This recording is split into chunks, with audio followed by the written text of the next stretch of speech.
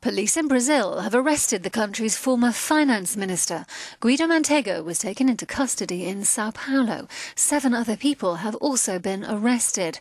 Observers say it's a sign that a sweeping corruption investigation is closing in on the inner circle of the leftist Workers' Party leadership, who ran the South American country for 13 years.